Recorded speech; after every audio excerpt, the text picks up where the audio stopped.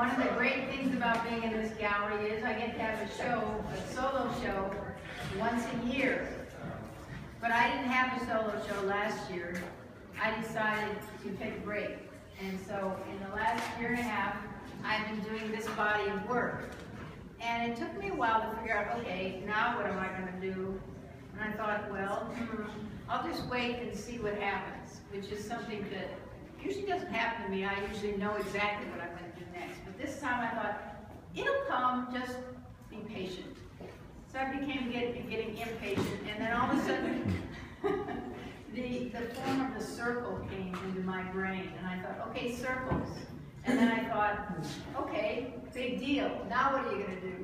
And then I said, I started getting big circles, and then I started getting these little paintings on canvas of color. And they were sort of circular colors. I thought, well, you know, that's been done, you know. There's other artists who've done that. And I thought, well, just be patient, it will come. And then I thought, well, you know, I do have 16,000 photographs. Maybe there's something in there I could use. And so I had to narrow that down, and I thought, well, the elements. So basically, the underlying structure of this show is earth, air, fire, and water. So it's not literal, and sometimes it is literal. But what I've done here is I first had to learn how to make hoops. I had to learn how to make these hoops, and we have a wonderful person in our gallery named Nick Dong, and I went to his studio and he showed me this little machine where you feed this 3/16 gauge stainless steel into it, and you turn this crank like this, and the metal starts coming up over like that. And then he did the welding, because I can't do the welding. I took that, but that's too scary for me at this point in my life. I did the grinding, which was really scary. So what I did was I'll just start over here in this one. This is a piece called Bridge, and it's actually on this stuff called milky acetate. And on one side it's a matte surface, and the other side is shiny. So I knew if I hung it in, then it would spin and you'd be able to see it. So I did some pencil work on this side, colored pencil. This one I did the same thing, but you can't really tell. I just tried to make the darker darker and the lighter lighter. And this is called Pacific. This piece here is Egret. It's a drawing, a total drawing. So that's colored pencil. This one was done a printed digital inkjet print, and it's been painted. So it's got acrylic paint on it. This is actually the first piece of the series. It's called Windbreak. It's a drawing on this stuff called Duralar, which is used by architects, and it's pretty thick. And then I painted an incandescent paint on the back to make you see it when it flashes. And it's a windbreak in New Zealand when I was doing a residency there. And I always wanted to use this image, and I finally figured out how to do it. And so that was turned in space. And when I did that, I realized that over 40 years ago, I was doing large wind sculptures that were kinetic, that were 12 feet high. They're circular, and they move in the wind. So I realized what happened was that I've come all the way around, and I'm doing something I did over 40 years ago, which is, for some reason, is totally satisfying. But it just, I don't know, warms the cockles of my heart. Anyway, and this is my new book, which I'll talk about in a minute. This is, again, a black and white print that's been hand-colored. This piece is called Three Clouds, and it's on that milky acetate stuff. And then got the reverse image here on the shining surface. This piece is a drawing called Moon Pond, and it's the largest one. It's 30-inch. It's a 30-inch hoop, and that was the second piece I did in the series. Then we come to water sequence, which are photographs of water. I take photographs in series. I take photographs of fire, water, chandeliers, staircases. You know, I've got all these huge groups of images that I've taken over the last almost 20 years. And so I have a fascination with water because it changes every nanosecond. It's different. And I just love that about it, that it's so different. And that, you know, you look at it and it's continuously moving. I love the kinetic nature of it. So then on this wall, we have pieces that represent the fire element.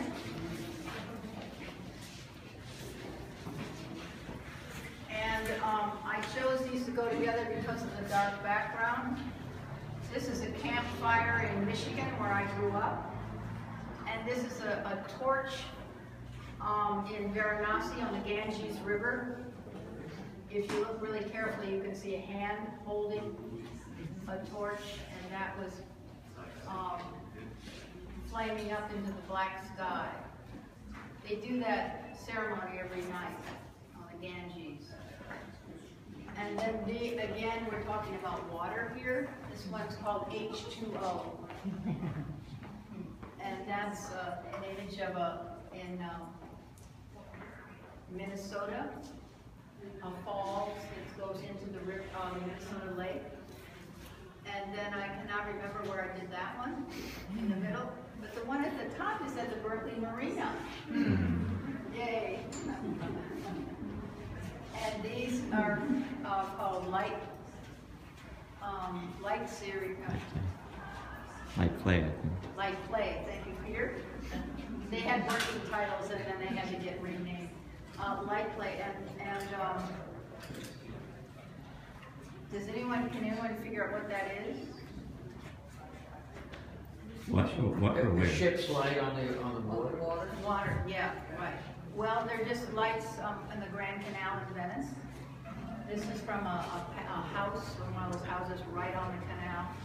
These two came from also a house. And this one actually is from up in Calistoga. In one of those funky pools at night. And then this one is from Maui. And again, it was a black and white image that was printed onto paper. And it's been hand colored with colored pencil.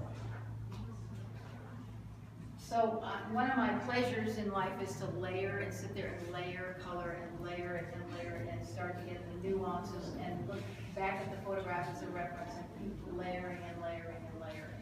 And it's a real meditation. And then this piece is from San Francisco, from the Zen Garden in San Francisco.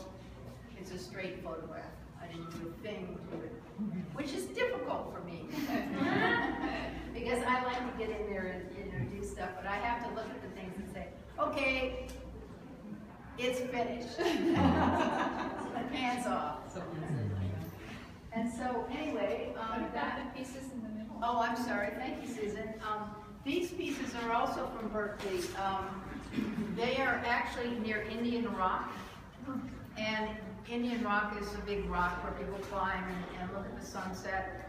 And if you go across the street and up into another little park, you'll find these gigantic boulders. I mean, you know, as tall as this room. And in them were these grinding holes about that big.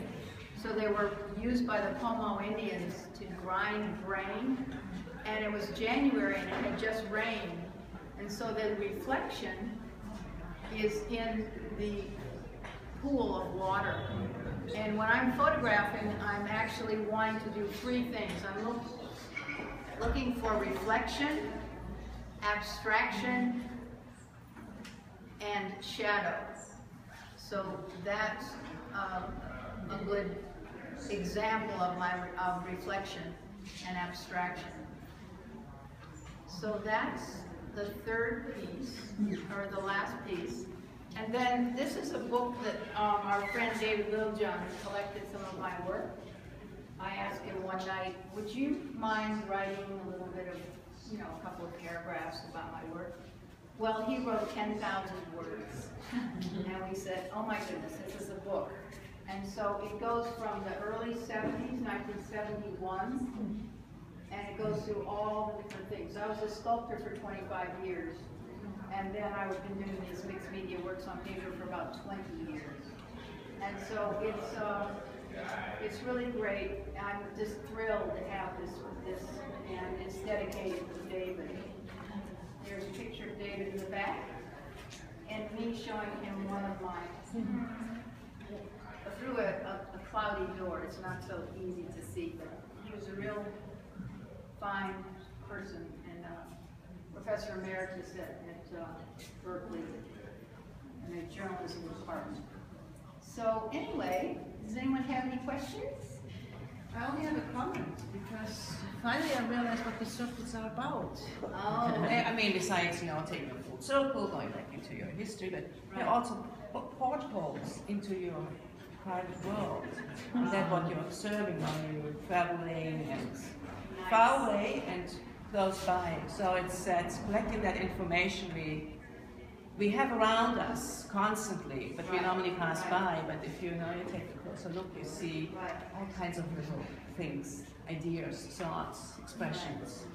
And it's really wonderful. It's like, the porthole or the microscope, petri dish, so it has all these other elements in it. Because it is an unusual shape, as you mentioned before, and to bring that into the, to present your work like that, you have to adjust a little bit. I had to adjust a little bit. So it's really hard.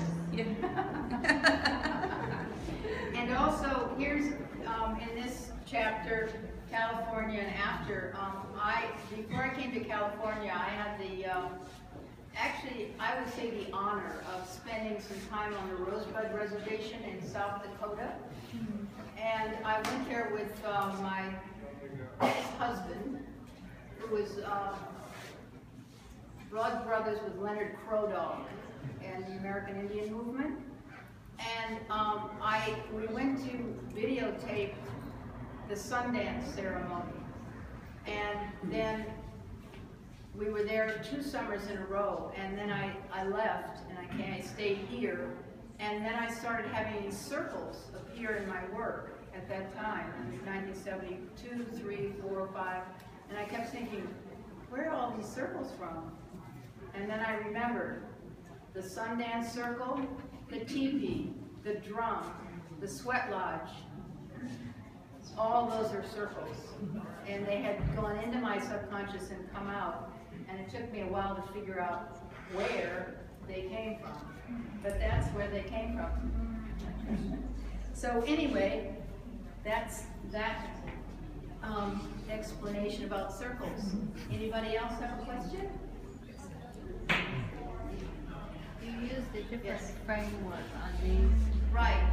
Yes. The other shape that I really like is ellipse, the elliptical form. And that was actually done by a company. It took me about 6 months to find somebody who would make those frames for me in Richmond. And they cut them out with a laser. And I didn't know how to do that. So I had to ask someone else to do it. And so I used the elliptical form there, and 2 of them in this piece, the water sequence. The framing is flat. Yes, it's flat. It's stainless steel. Okay. It's stainless. Right. And all the other things, there's a few brass screws, and the rest are stainless.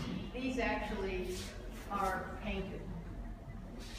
It took me 6 swipes, and I said, okay, that's enough of that.